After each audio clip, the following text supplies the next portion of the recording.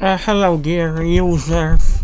I found out what was causing my hard drive to be overloaded. My secondary hard drive is just hard drive. My first hard drive is Kingston SSD. I didn't know what was causing my hard drive to be overloaded. I found out from website what was causing it. Now I try to make test. Copying PDF files is not getting overloaded for more than 2 minutes. I found out what was causing this. I must explain it to you.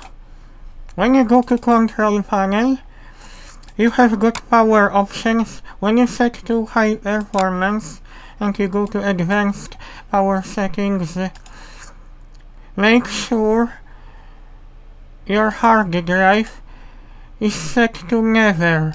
To do that, type value 0, not 20 minutes, because when your hard drive turns off, you will notice 100% usage on your secondary hard drive. This is not SATA cable issue or SATA drivers or something else or power supply.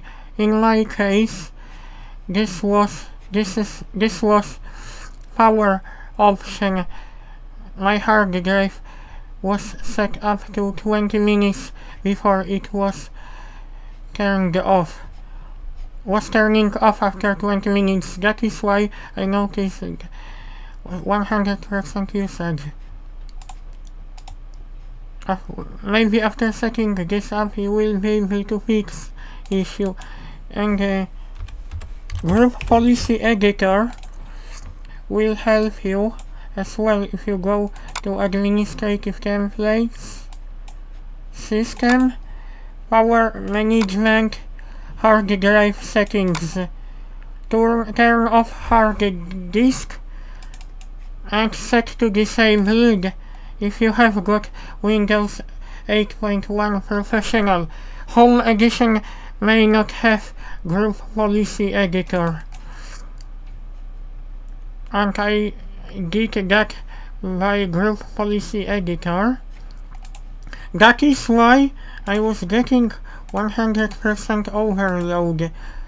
Now I'm getting around 91, 96 because I copy portable format documents files, PDF.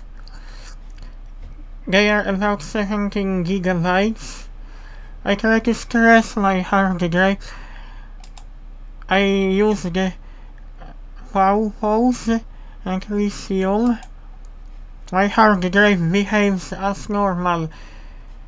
I am hoping this should help you to fix that issue. Also, when your computer does not shut down properly, you wait too long, you can also turn this, where is that? Fast Startup. I no longer have this option. I turned off Fast Startup in local group policy editor. Normally you have Fast Startup option. You don't need this because this is causing your Windows to shut down much longer. Hybrid sleep I also disabled. If I wanted to hibernate my computer. It's not shown here because I did that by local group policy editor.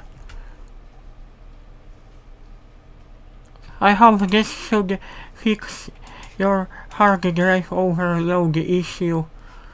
Now I'm no longer getting this error. I try to test this out. Nothing goes wrong with my hard drive yet. I'm hoping I was right. Check for yourself if this is the main reason, if this is the case. If not, let me know and I will help you, because for me that was that issue with performance Kaya nga,